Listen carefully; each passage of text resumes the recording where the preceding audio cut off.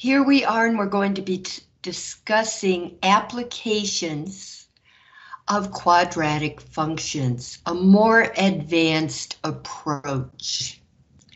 If a baseball is projected upward from ground level with an initial velocity of 96 feet per second, then its height is a function of time. That is, as time goes by, it gets higher and then lower. Given by this function,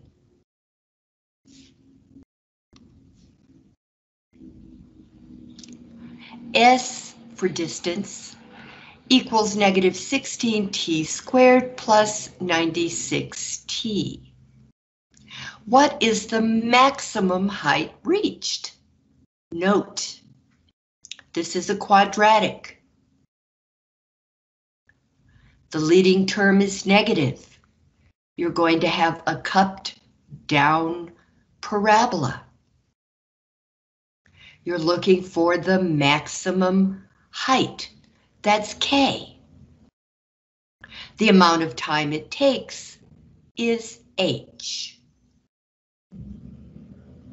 The amount of time it takes to reach the maximum height is H, and K is the maximum height reached. So let us go there. What is the maximum height reached? Well, first we find H, then we find K.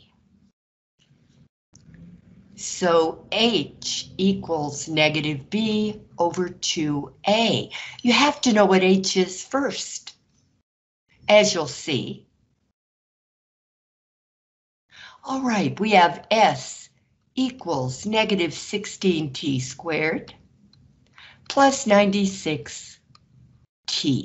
We could pull out a GCF, but there's no reason to bother. Let's go negative 96 over 2 times negative 16, which is negative 96 over negative 32. Let us pull up the calculator.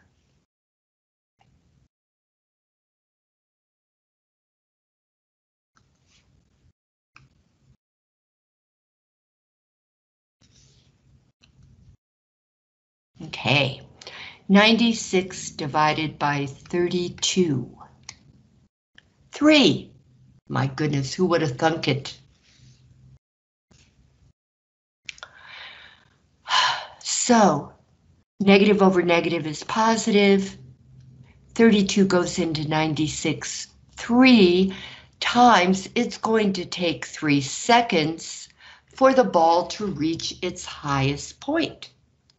Well, they're not asking for that, of course. What we're looking for is K. K is what we get when we put 3 in for T. So negative 16 times 3 squared plus 96 times 3. And so again, we pull out the calculator. Negative 16 times 3 squared plus 96 times 3. 144 feet high. Which indeed is the answer. I left the answers in there just so we all could be sure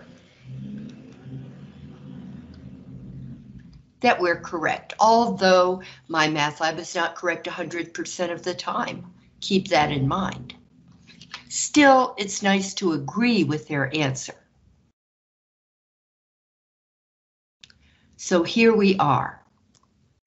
What is the maximum height reached by the ball? 144 feet, and then it starts to go down. Next problem.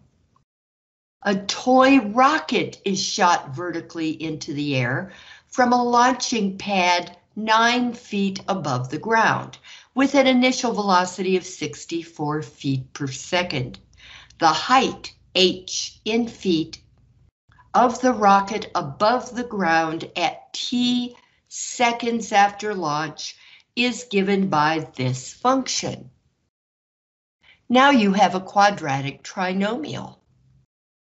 Again, the leading term is negative, so you have a cupped down parabola. But remember that the launch pad is 9 feet. So the toy rocket starts here. And then it lands on the ground. How long will it take the rocket to reach its maximum height? And what is the maximum height? The vertex is HK.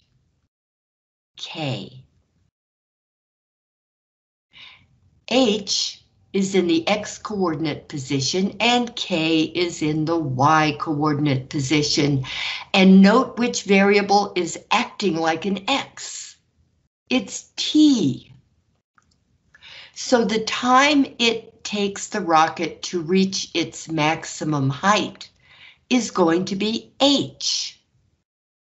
And the maximum height is K. So for this question, the rocket reaches its maximum height after, of course, we don't really know the answer yet. This is going to be H equals negative B over 2A. And this is going to be, I should say H, shouldn't I? H. No. Oh, it is H, isn't it? How unfortunate. Okay, well, never mind then. K is going to equal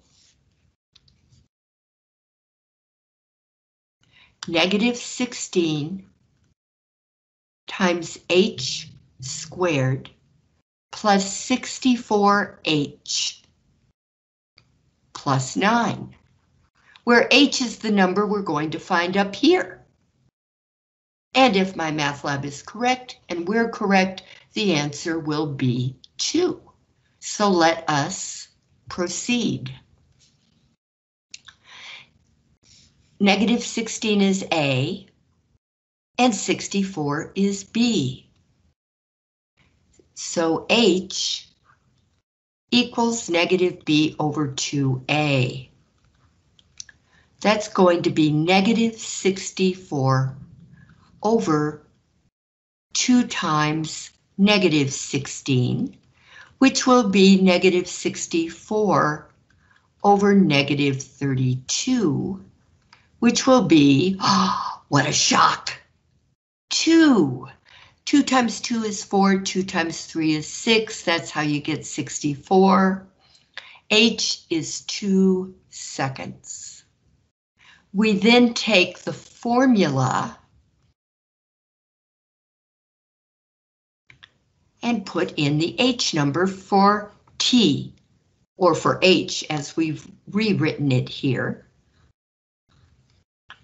Negative 16 times 2 squared plus 64 times 2 plus 9 equals negative 16 times 4 plus 128 plus 9.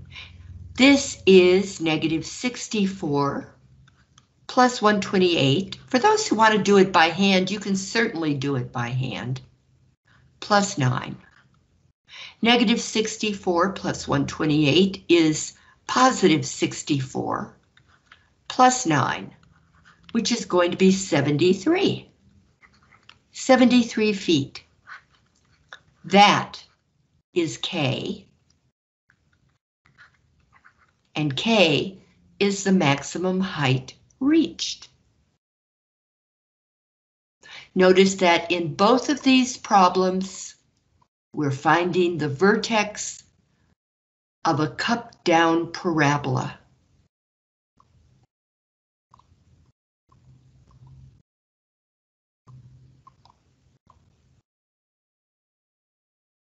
Now this is a little more complicated.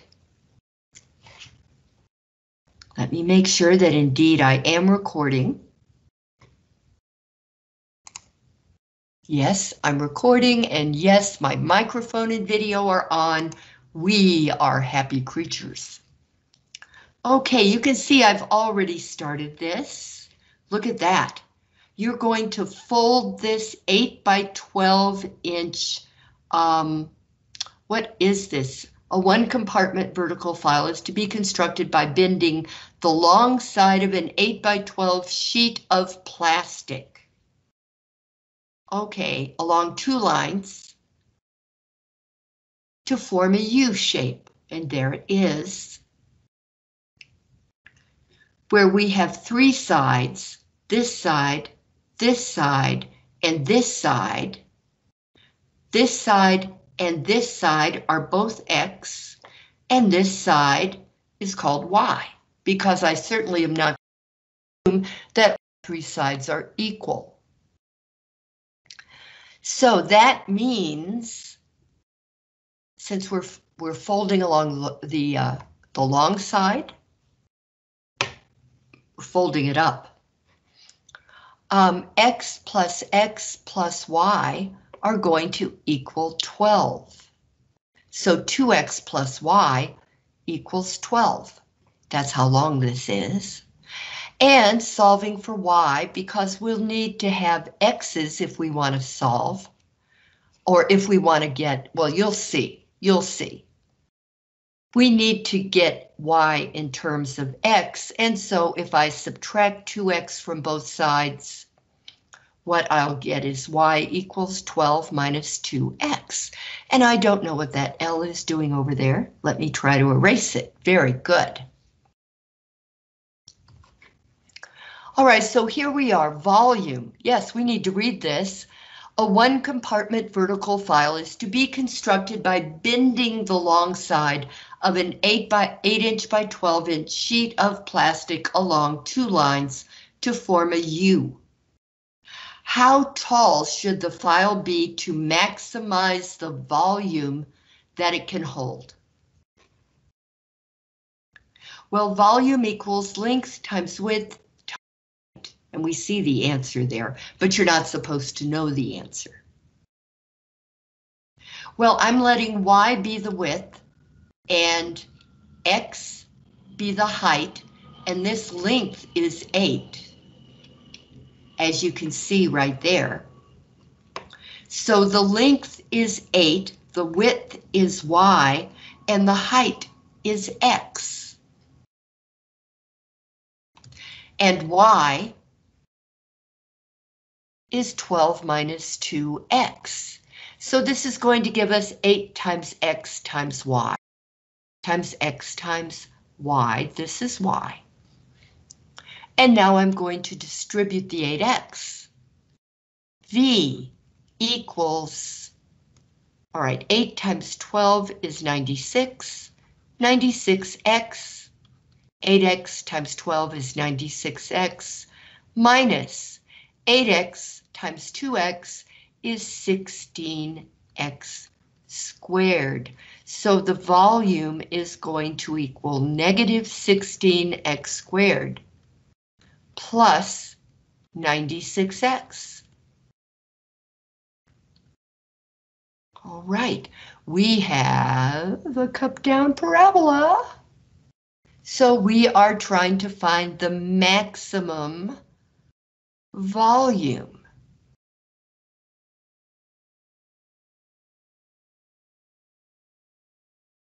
All right, so A, well, let's see, we shouldn't be doing that. A is negative 16 and B is 96. So H is negative B over 2A is negative 96 over 2 times negative 16. We have been here before, haven't we? is negative 96, and I hear my dog coming in. Come on, Ayla. There she is. Yeah, she's my girl. Negative 96 over negative 32, so that equals 3. But what are we trying to do? How tall should the file be in order to maximize the volume? Now, if we wanted to find out, well, what is the maximum volume? Now that I know what X is, it's 3 feet. 3 feet, 3 inches, good grief. That would be a really big file. We'll just leave it 3. I could find out that side. And I could find out what the maximum volume is, but they're not asking that at all. They're asking how tall should the file be to maximize the volume. So as a result, it's quite enough to find H, which is 3. It was also the easiest thing to do. Who would have thought that something that looks this hard would have such an easy answer? Notice that you could not assume that Y is the same size as that and that. Okay, we're going to have 3 plus 3 is 6. This is going to be 6 inches wide. That's not great. That's not great. We really need another version that's more true to form, but oh well. We did it anyway. You see, it's the volume of the box is controlled by how high we make the sides. And it's quite amazing to me that 3 would be the answer, but it is.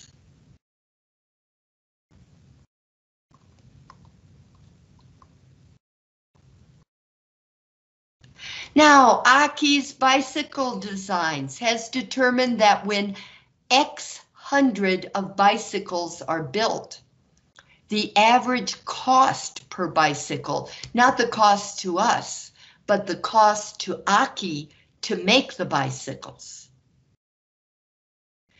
The average cost per bicycle is given by C of X equals 0.1 x squared minus 0.3 x plus 2.566. Now this is very close to what a real life cost function would look like with a lot of decimals. Real life is not pretty. Okay, and it says where C of X is in hundreds of dollars and the bicycles X are in hundreds of bicycles. So we will have to remember that.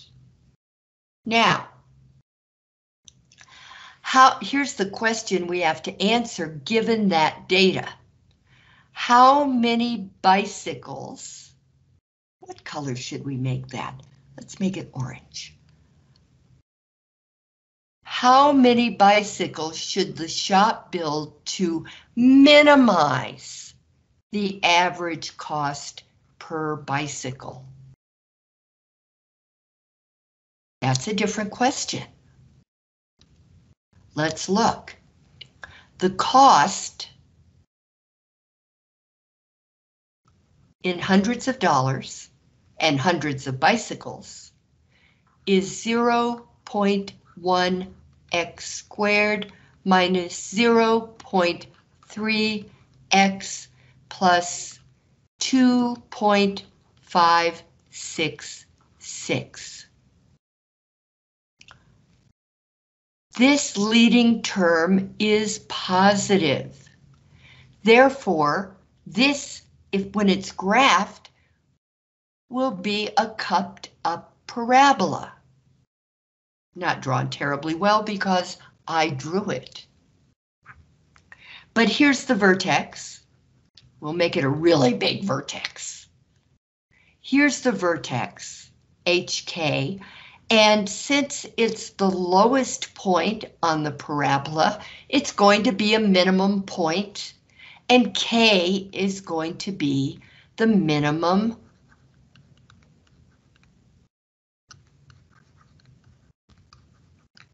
cost. But that's not what's being asked. We're not being asked, what is the minimum cost? No, no. We are being asked, how many bicycles should Aki make? That's H. If Aki makes that many bicycles, Aki will have this kind of minimum cost. We'll be able to minimize the cost of the company. Okay, so let's do this thing. We're going to find H, and that's all there is to it. Except we have to remember that if the answer is x equals 1, that's 100. Okay, if x equals 2, it's 200. So here we go. A 0.1 and B is negative 0.3 and H is negative B over 2A. So we have negative 0.3 over 2 times 0.1. Negative 0.3 is positive 0.3 over 0.2. Well, that's going to be 3 over 2, which is 1.5.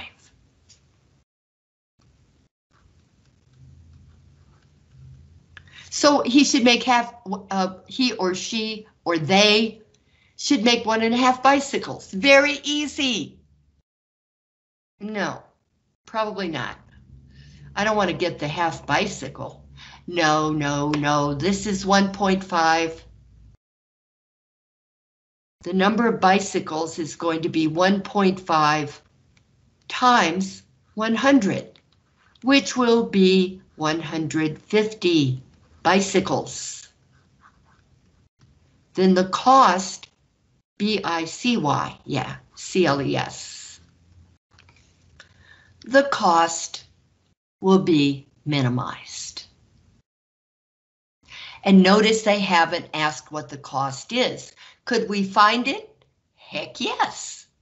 All I have to do is put 1.5 in for every X, and I could actually find out what their minimum cost is. Cost to the company.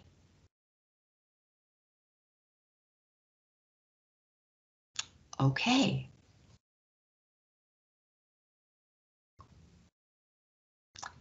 Profit for all of you business majors. Aki, and now this problem. The profit of a company in dollars is the difference between the company's revenue and the company's cost. The cost, C of X, and the revenue, R of X, are functions for a particular company. The X represents the number of items produced and sold to distributors. Determine the maximum profit of the company. The maximum profit, well, has got to come from the profit, so we are going to have to calculate the profit. We're not given the profit, we're given the revenue and the cost. But thank goodness we know that profit equals revenue minus cost. So 870x minus x squared minus, oh, I better do that. There's the revenue minus the cost. 2,200 plus 70x. That's what the profit is. That's what we're going to calculate. That's what the profit function is. We have to have that before we do anything else. So the profit is going to equal 870x minus x squared minus 2,200 plus 70x. It's going to equal 870x minus x squared minus 2,200. Now, I distributed this. That was positive 2,200. Now it's negative 2,200. And distribute. Negative times positive is negative 70x.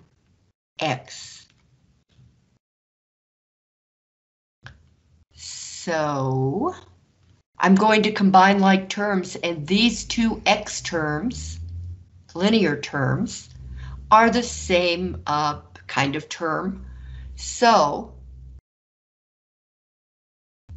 870x minus 70x is 800x. However, I want to write this in descending form.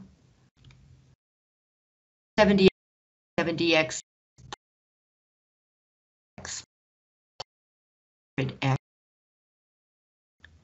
minus 200. So that's a minus 1 right there. Now that we have the profit function,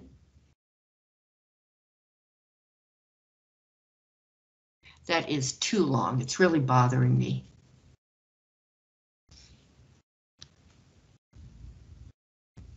There, much better.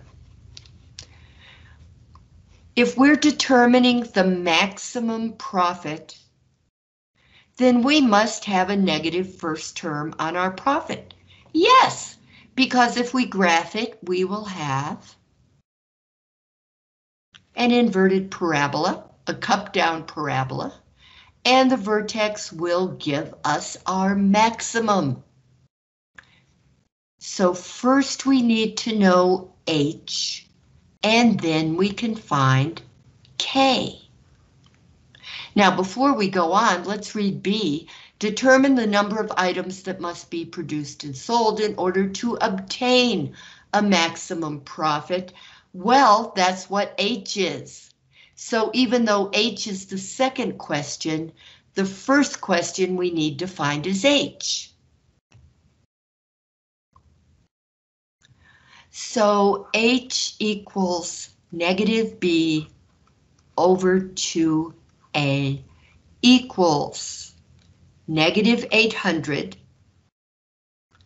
over 2 times negative 1 equals negative 800 over negative 2, which is positive 400 items.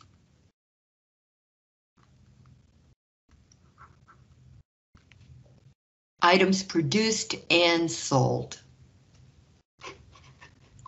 which agrees with our answer right here. The number of items that must be produced and sold to obtain the maximum profit. I'm going to write equals H. Now this is going to be K. So let's look at how we find K. We take our H number. Okay, so K is going to equal negative 1 times 400 squared, ooh, plus 800 times 400.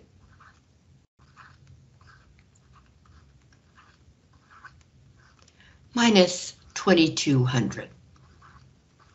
And that definitely calls for a calculator. Although I have to make it smaller, I believe. Yeah, okay. So,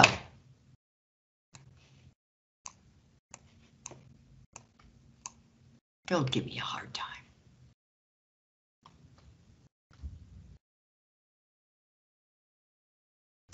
Okay, so -1, parentheses, 400, parentheses closed squared, plus 800 times 400, 800 times 400, parentheses, 400, minus 2,200.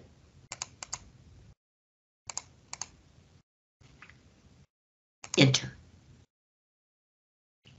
157,800, $157,000. No, $157,800 is what? The maximum profit. We have made the most we're going to make under the given circumstances right now, under current circumstances. Let me pull this out and increase the size so that you can see it. And perhaps write it down if you're doing that with your notes.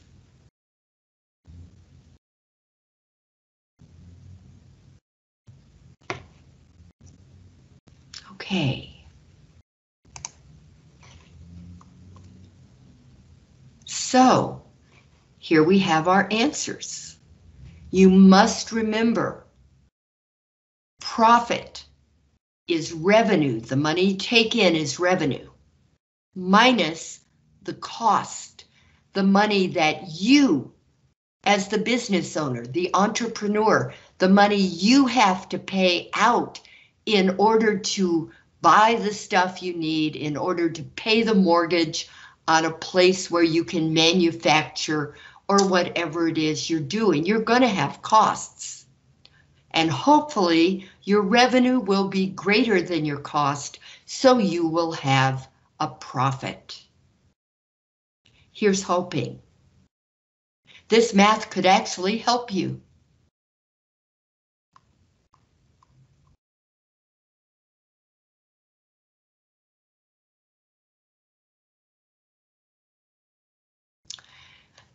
I hate this problem. Okay, there's a version of this problem in every college algebra book in the world. It makes sense. You know, there's a version when I was taking college algebra.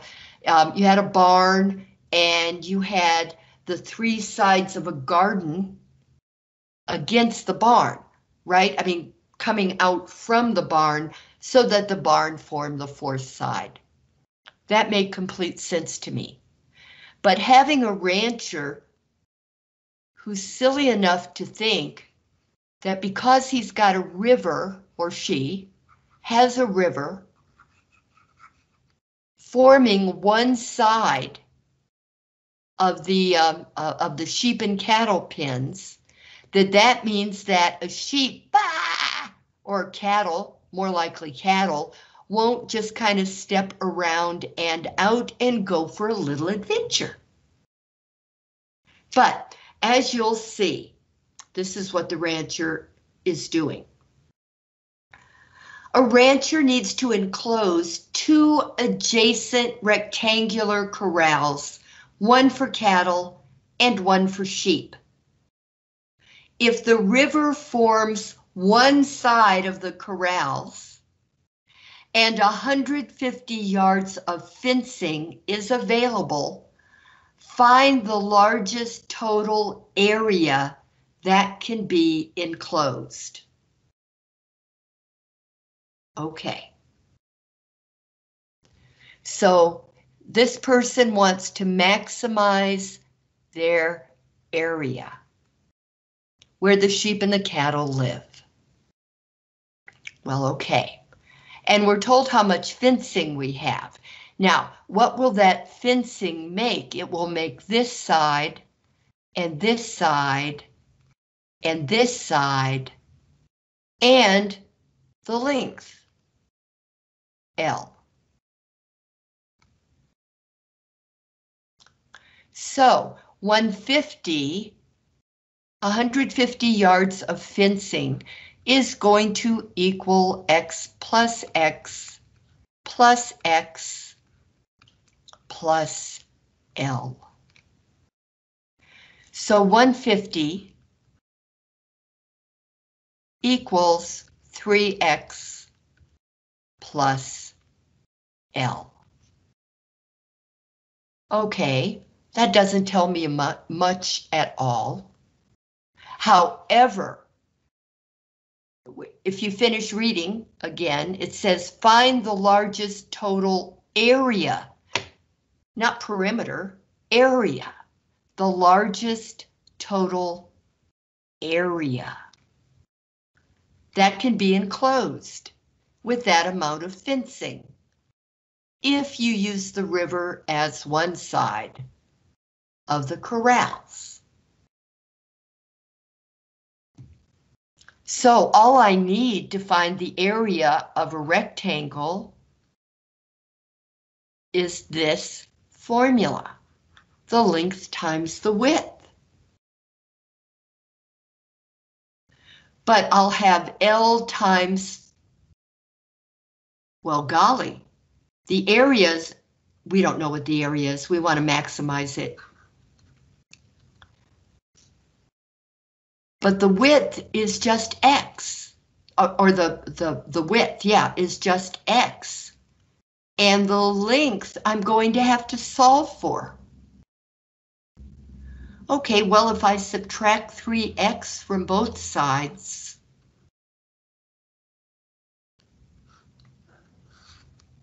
(3x minus 3x is 0. I'll have 150 minus 3x equals 0 plus L, which is L.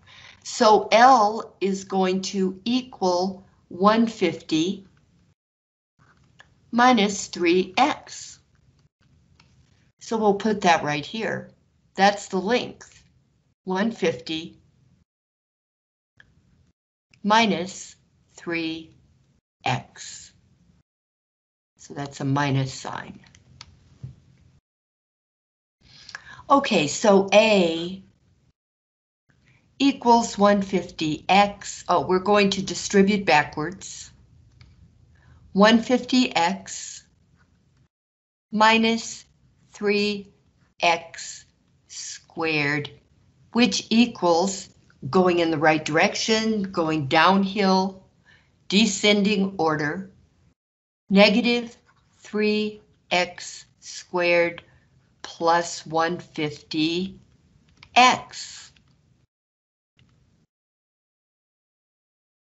This is a quadratic function, and the leading term is negative, which means we have a cup-down parabola, which means we have a maximum. So everything is going in our favor. Well, we're actually looking for the largest total area. But there are actually two ways we can find it. So let's go ahead and find it. We need H first. That is, we need the width, the X, that will make the area a maximum. It's the size of X. So A is -3 and B is 150. So H equals negative negative b, negative 150 over 2 times negative 3. So that's going to be negative 150 over negative 6. Well,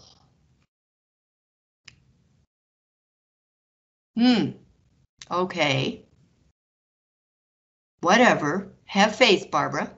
Keep going. I'm looking for my calculator. There it is. We're going to have negative 150 divided by negative 6. And we have 25. So our H is going to be 25. That's what X needs to be. Now, there are 2 ways that we can do this, that we can actually find the maximum area. One way, the way that is probably expected, is that you would say, okay, the max area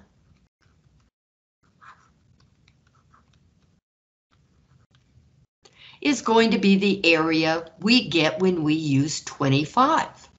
So 150 times 25, oops, I'm using that. Let's use this.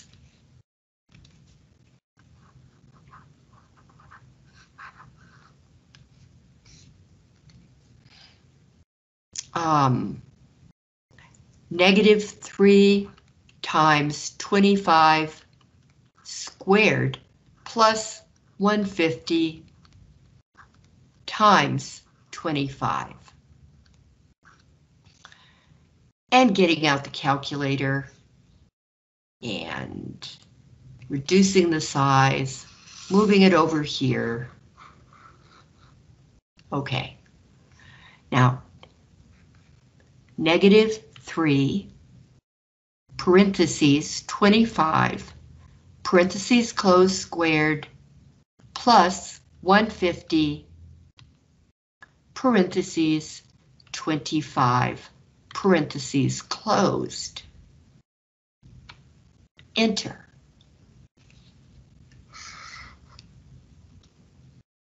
And there you go, negative 3 times 25 squared plus 150 times 25 equals 1875 square yards, right? It's in yards. Let's see. Yes, woohoo! There we go, this is yards. So the area, 1875, is going to be square yards.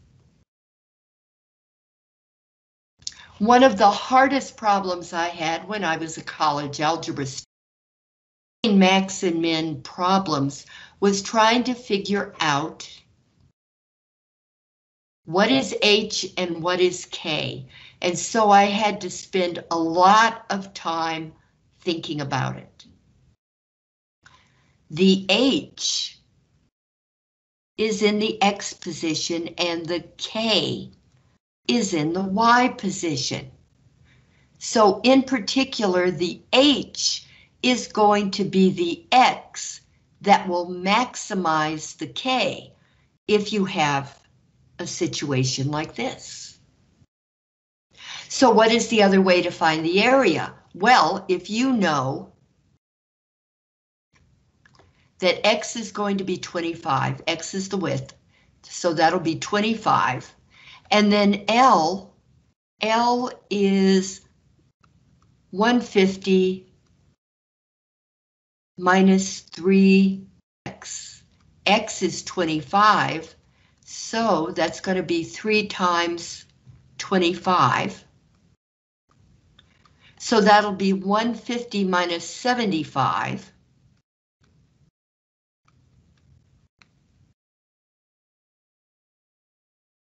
Which is 75. So now let's multiply the length, 75, times the width, 25 and see if we get the right answer. We might not, in which I will be terribly embarrassed. So what am I doing? 25 times 75. 25 times 75. Same answer. Let me make it bigger for you. Okay.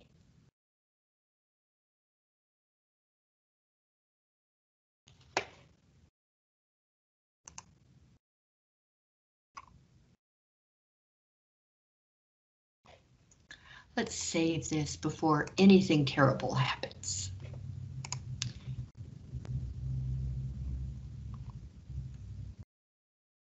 Now, I had to make sure I added another page. I worked this for the first time last night, and it is a truly different kind of problem. So what we have here is 34 inches. Is that what we have? 34 inches of string.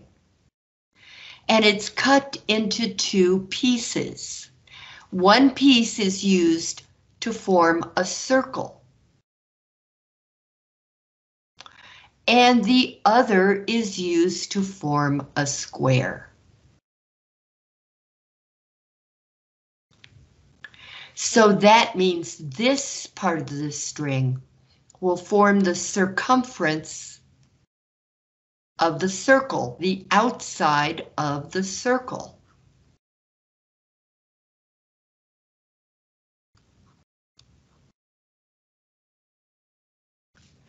And this piece of string will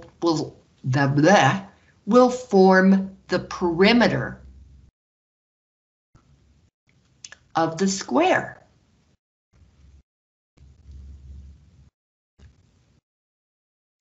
And you see how the string is put together to form a circle, and how this string is put together to form a square. Now, how should the string be cut so that the sum of the areas is a minimum? The sums of the areas. What that means is that the area of the circle and the area of the square, when you add them together, will be a minimum, the smallest possible. Now that's not what I would usually expect. Usually I would expect them to say, oh, I want the biggest circle and the biggest square, but they don't. How should the string be cut so that the sum of the areas is a minimum? Okay. If that's what they want. So we're going to have to remember, or I'll help you remember, some formulas. And let's divide this page into halves. The circle part and the square part. And I'm going to put a line down the middle.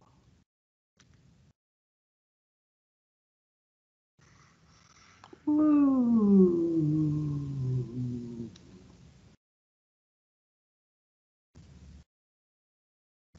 And then I'm going to save. Okay. I could still get rid of it accidentally. That happened last night too. All right, let's look at some formulas. Ooh. I need to change to my writing tool and get a sip of coffee.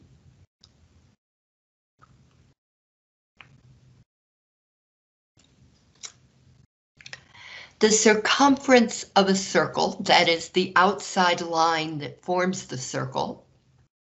Stop it, stop it. Oh.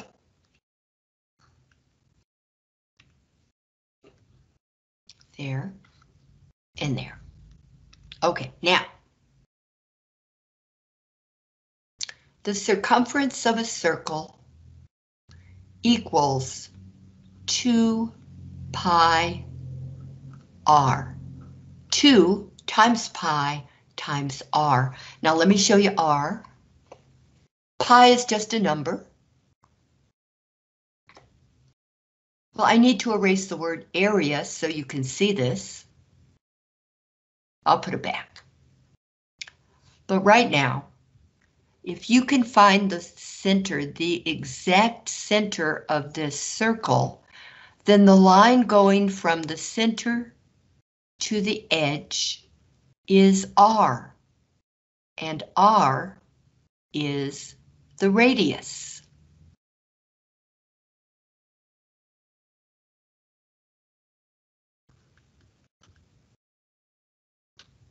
Okay, now I still need to put the word area back, so A, R, E, A.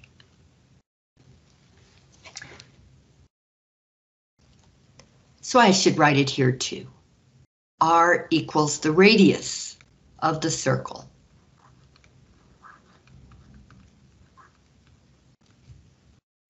The area of a circle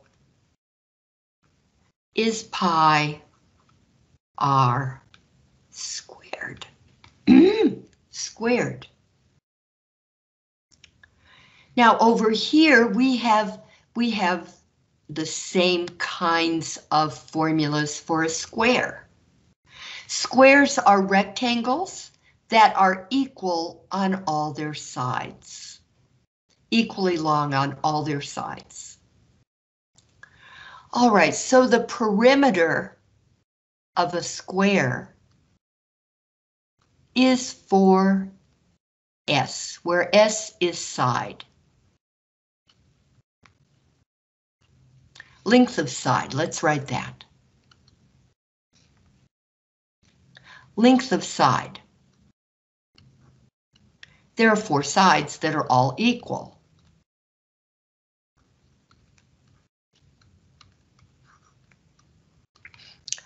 And that's the perimeter, the area of a square. Since all its sides are equal, s squared. So,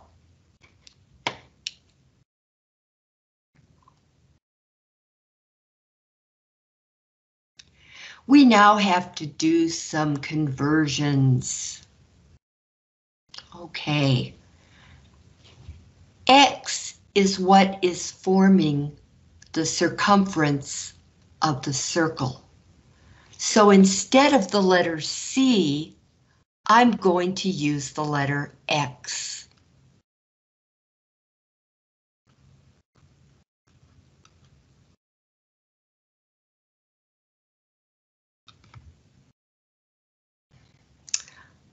Well, to figure out the area, pi is just a number, weird looking number, but a number. I need to find what r is in terms of X, because notice this. The perimeter is given as 34 minus X. So that's the length all the way around the square. So instead of P equals 4s, I'm going to have 34 minus X equals 4s.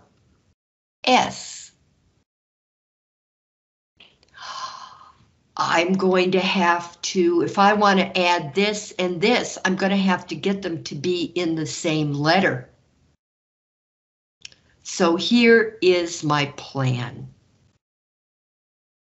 I'm going to divide both sides by 4 over here.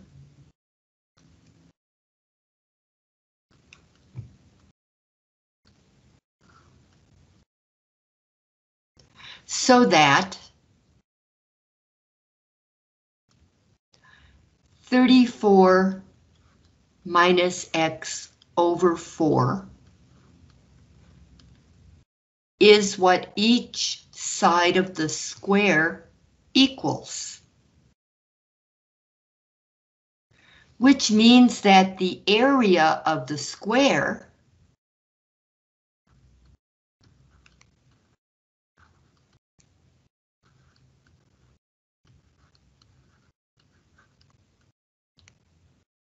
which is s squared, since s equals 34 minus x, over 4,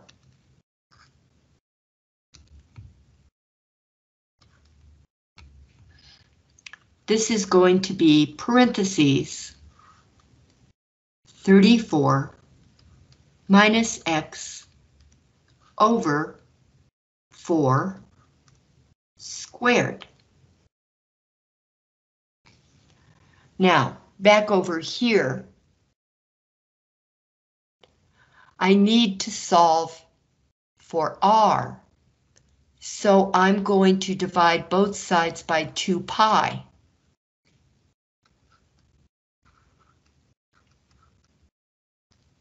So the 2 pi's cancel here. And what I get as a result is that r equals x over 2 pi. That means that the area of the circle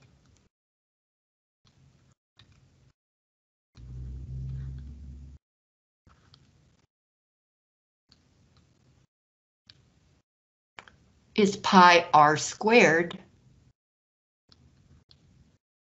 Since r is x over 2 pi, that will be x over 2 pi squared. And what we're going to be looking for, which perhaps sounds easier than it is we're going to add this.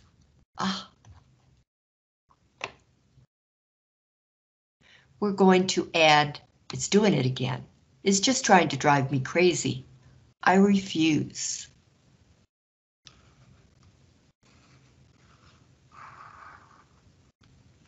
We're going to add these two areas together and find a minimum.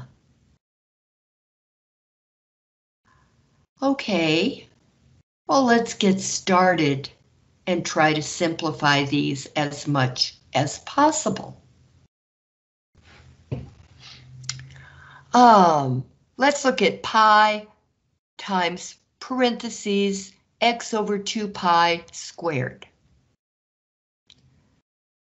The same thing as pi over 1 times x squared over 4 times pi squared.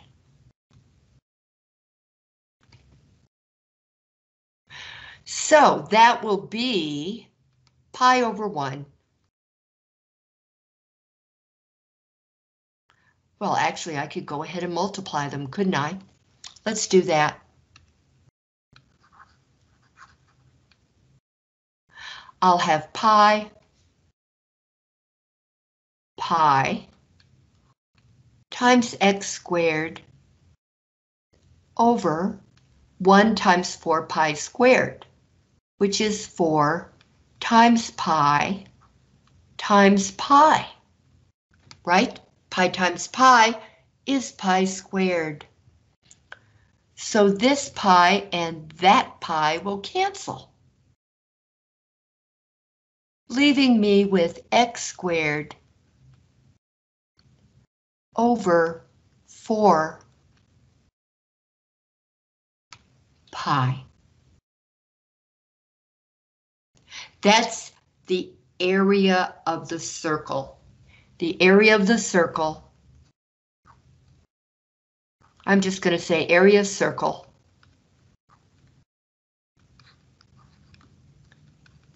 is x squared over 4 pi. Okay, we've taken care of that. And I've solved so far, not solved, saved so far. Let's take a look at this. The area of the square, area square, area square, area of square.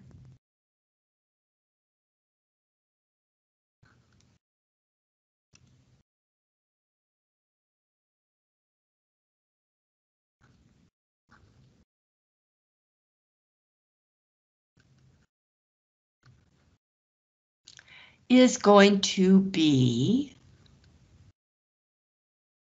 34 minus x quantity squared over 16. I need some more coffee.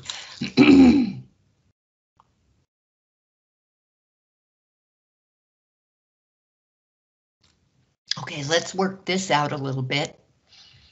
This is going to be, okay, the area.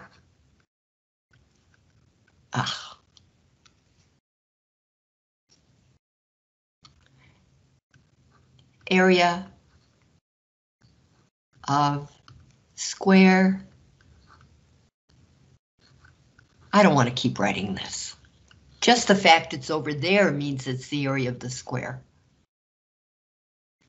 This is going to be 34 minus x times 34 minus x over 16.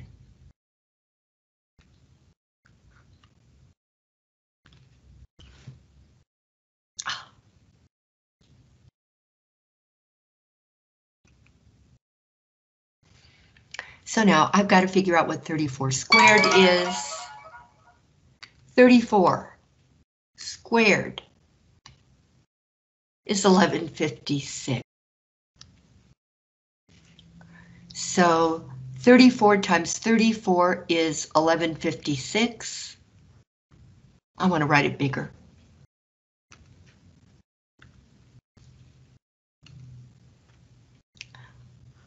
$11.56 minus 34x minus 34x.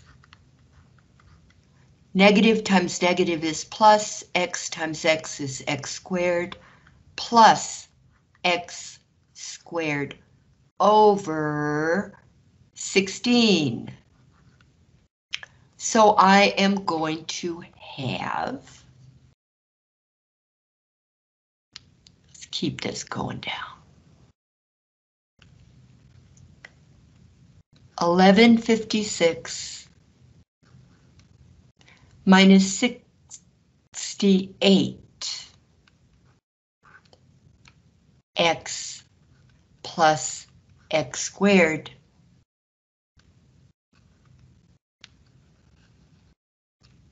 over 16.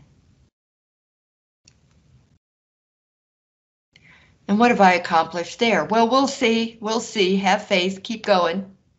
The worst that will happen is total massive defeat and humiliation. And then you'll wake up tomorrow and everything will be fine.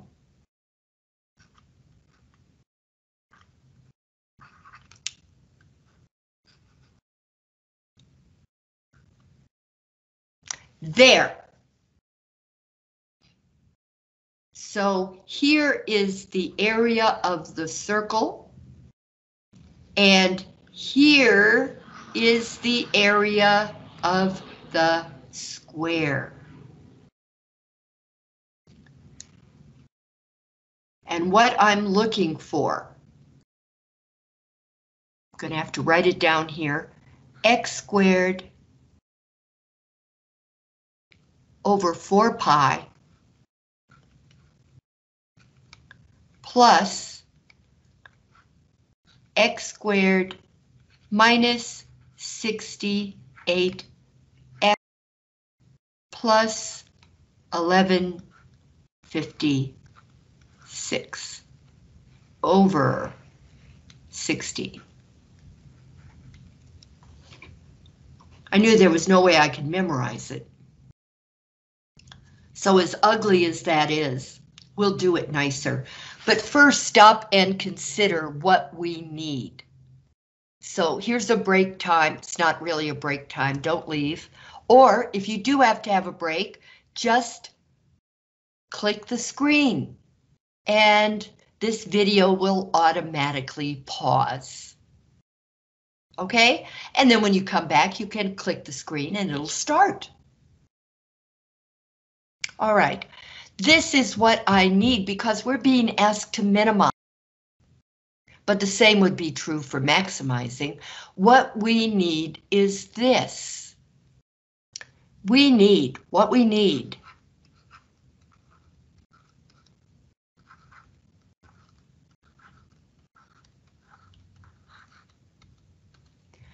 is a number times x squared plus a number times x, and it'll probably be a minus number,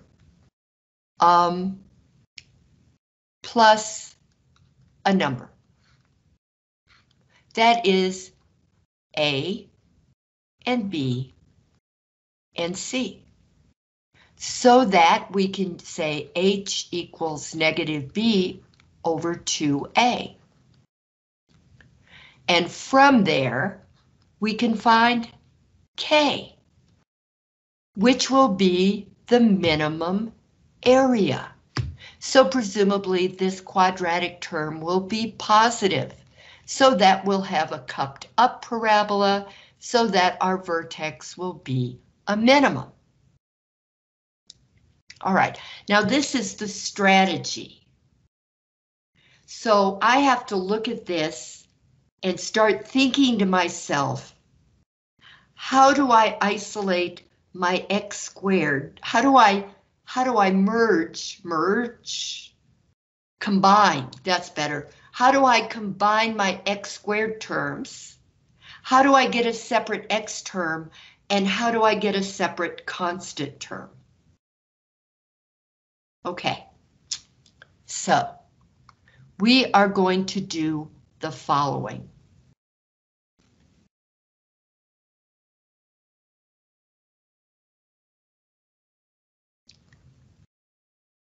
X squared over 4 pi plus x squared over 16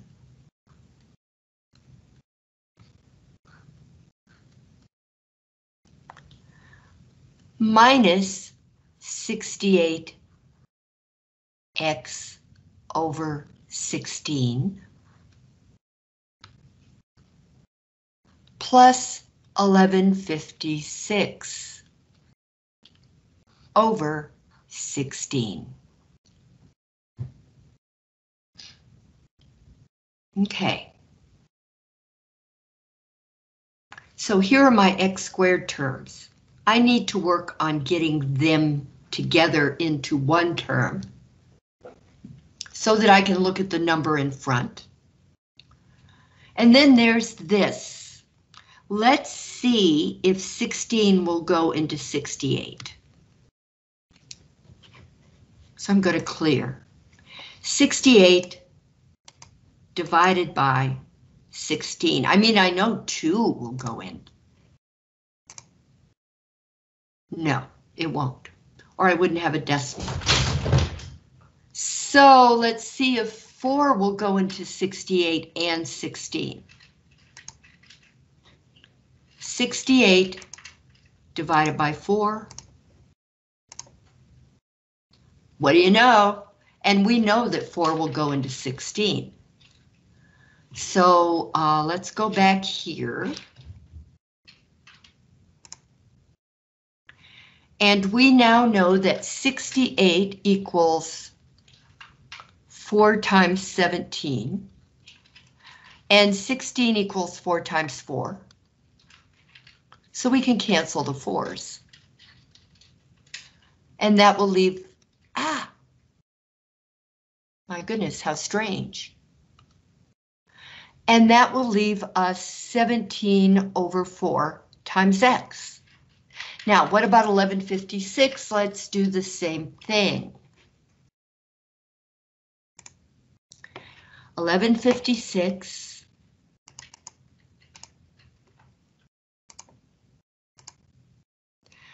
Let's see if 16 will go into it. No, it won't, not evenly. So 1156 divided by 4. 289. Okay, so this is going to be 4 times 289. And this is going to be 4 times 4. And the 4s will cancel. So now let's rewrite this. And I'm going to do something else. Am I going to do it now? No. I'll do it next time. Next line. Okay. All right, so x squared over 4 pi plus x squared over 16. Be thinking of getting an LCD for these. Minus 17 over 4 times x. Actually, let's be pure. How long has it been since you've been pure?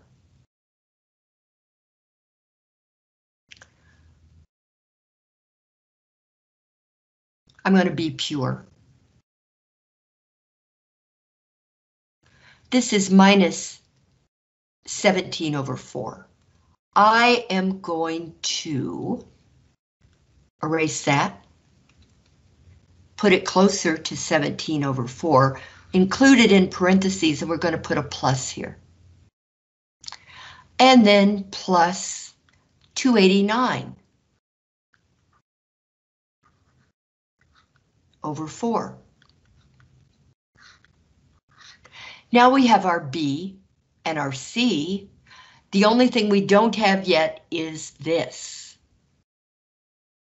Okay, so we now are going to work on this term separately because it's going to be a little more difficult to get together.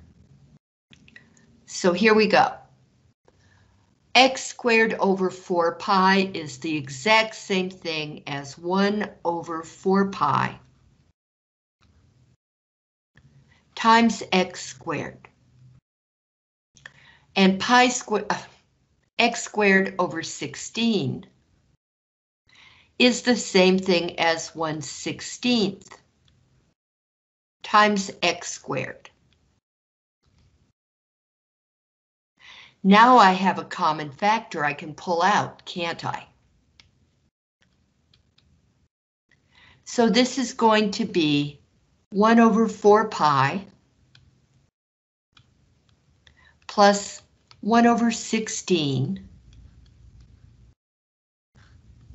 times x squared. Now we have to get 1 over 4 pi and 1 over 16 together, which means I need an LCD. Maybe I don't want an LCD, but I'm going to get an LCD. Okay. So,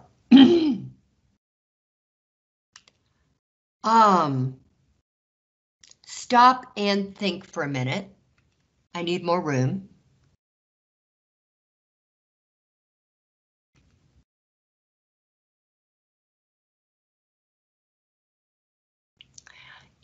Four goes into 16. These two these two denominators would be exactly the same if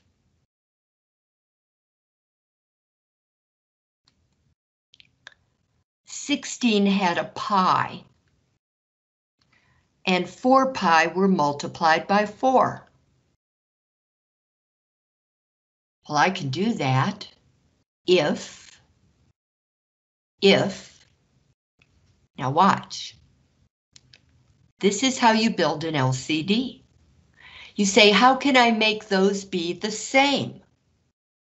Well, if I multiply 1 over 4 pi by 4 over 4, I'll have 4 times 4 is 16 pi. Yeah, but this doesn't have a pi. But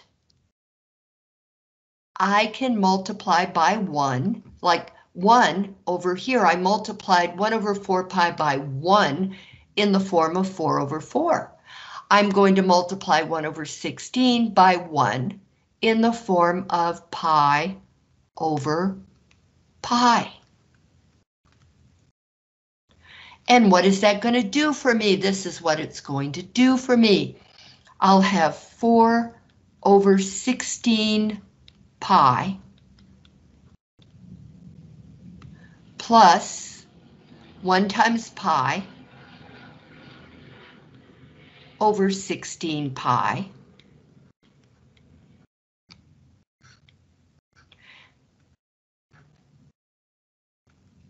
now that they have the same denominator. Okay, now that they have the same denominator, all I have to do is write the denominator once and add the numerators, 4 plus pi. That is so beautiful. That isn't.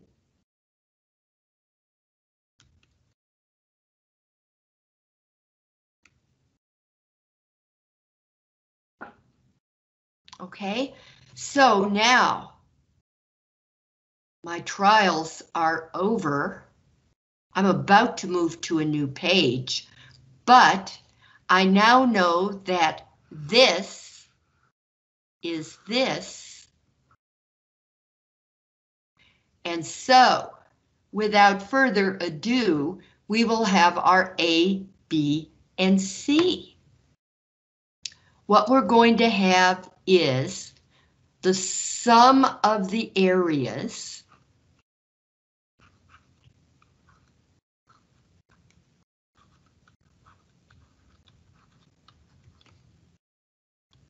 is 4 plus pi over 16 pi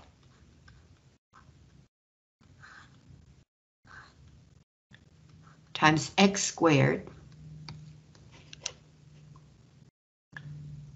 plus negative 17/4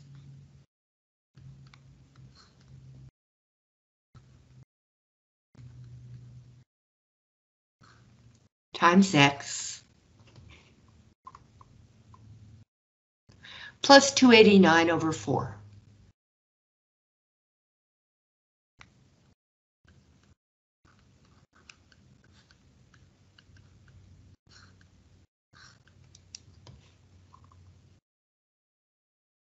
So that's 17 really there.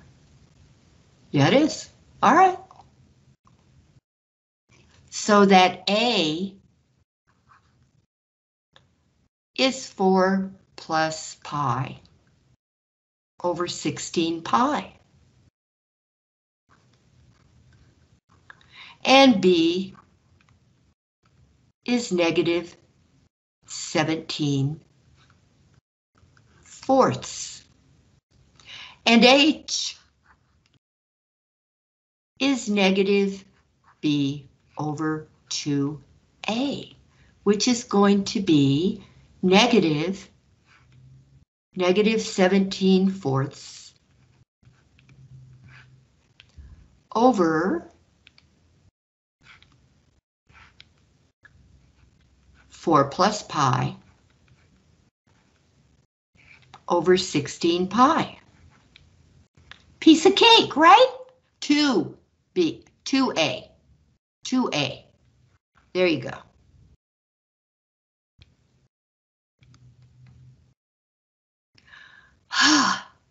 All right, well, I'm nowhere near done, of course. Please notice that negative times negative is going to be positive, but there's another way to write this that's a little bit easier. 17/4, because negative times negative is positive, divided by 2 times 4 plus pi over 16 pi. So that 2 goes into 16 8 times. I must add a new page. Goodness, this problem is going on and on. Well, I didn't have lines. I wrote big. Here. And I'm going to go to page manipulation and insert one page after page 8. Okay. There we go. Now, where I left off, 17/4 divided by, now we're going to have 4 plus pi over 8 pi.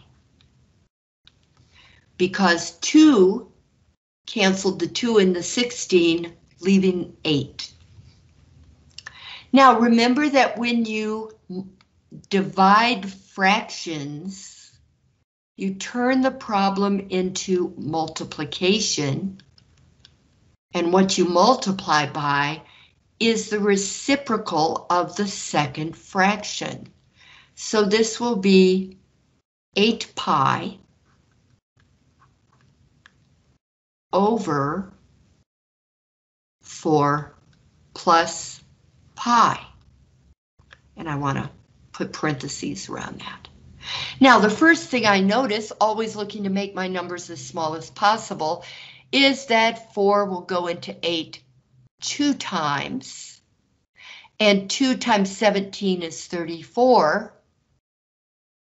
So I will have 34 pi over 4 plus pi.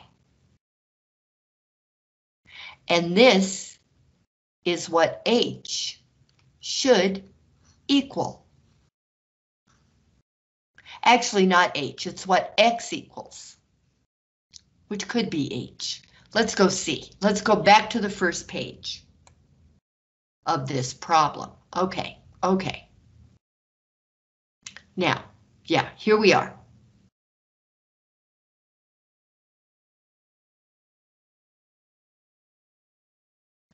Okay, now we're trying to find x. What is the x? How should the string be cut so that the sum of the areas is a minimum? They're not asking for the actual minimum sum.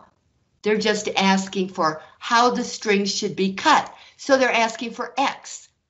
H is what x needs to be in order to minimize the sum of the areas. So x. That's going to be what x needs to be, which is precisely what h is. So that's what x is. But what about, that's what this is. This is going to be, let's make it bigger. Is it 34 pi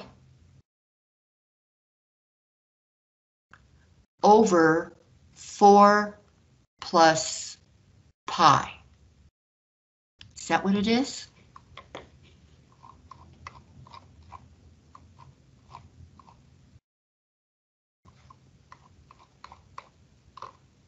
(34 pi over 4 plus pi). Now, all we have to do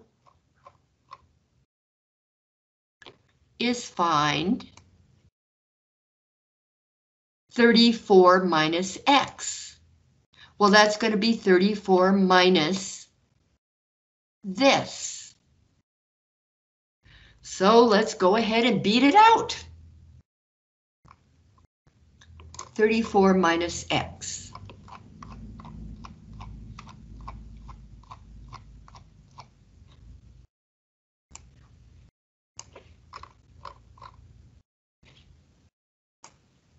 Okay, so now 34 minus x is going to be 34 minus 34 pi over 4 plus pi. Okay, so this is going to be, this denominator is 1. What I need to do is multiply 34 over 1 by 4 plus pi over 4 plus pi. So that these will have the same denominator, 34 pi over 4 plus pi. Okay, now what is this going to do for me? This is going to give me 34 times 4 plus pi minus 34 pi over 4 plus pi times 1. I skipped a step and I shouldn't do that. So I'm going to go back and get rid of this step and take it one step at a time to make sure as many people as possible will follow what I'm doing. I'm going to take I'm going to take 4 plus pi over 4 plus pi. Okay, I'm going to multiply the tops together, the numerators and the bottoms together, the denominators. So I will have 34 times 4 plus pi, 4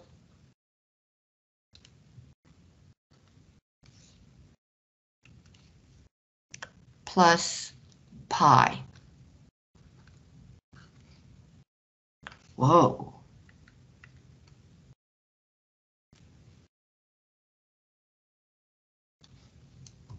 Well, I made that too big, too small, didn't I? All right, well, I'll erase it all later.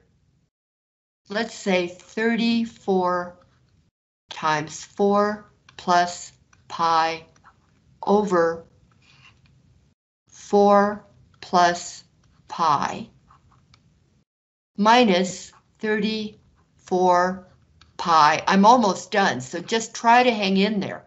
4 plus pi. Okay, well, this will be 34 times 4 plus 34 times pi. 34 times 4. 34 times 4.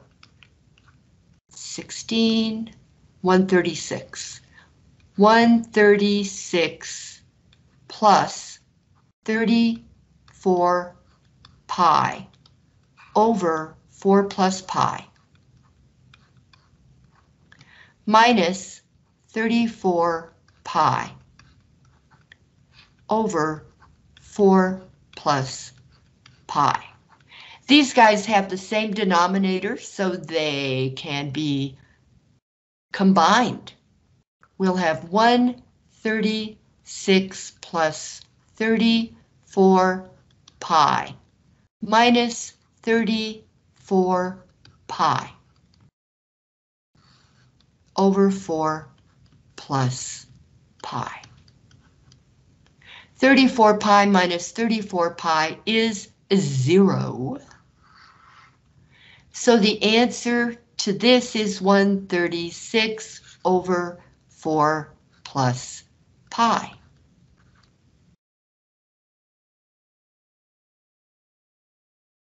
Yeah.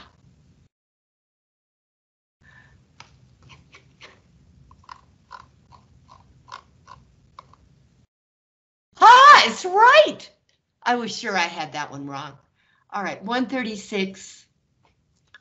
This piece of string is 136 over 4 plus pi. Notice the instructions say type an exact answer.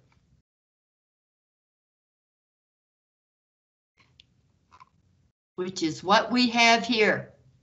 What we have here. Woo! This is worthy of an excellent break. All right, you now have your homework. Go to it. Bye-bye.